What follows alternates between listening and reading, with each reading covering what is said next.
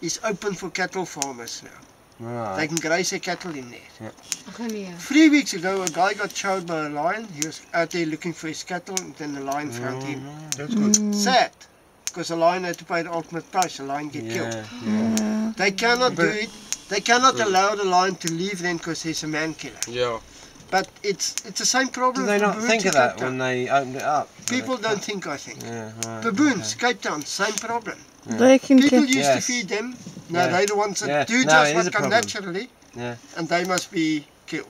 Yeah, they're talking. I read in the paper in Cape Town. terrible. They're saying they're laying down laws where you can't plant fruit trees and Yeah. stuff, things that attract baboons. I think the only thing that they can do Mm. is, it sounds horrible, I'm a conservationist, Yeah. I think the only thing to do is kill a few baboons. Yeah. Well, Sad that's- as it is. Yeah. Yeah. But otherwise they will never learn. That's the argument. They isn't it? will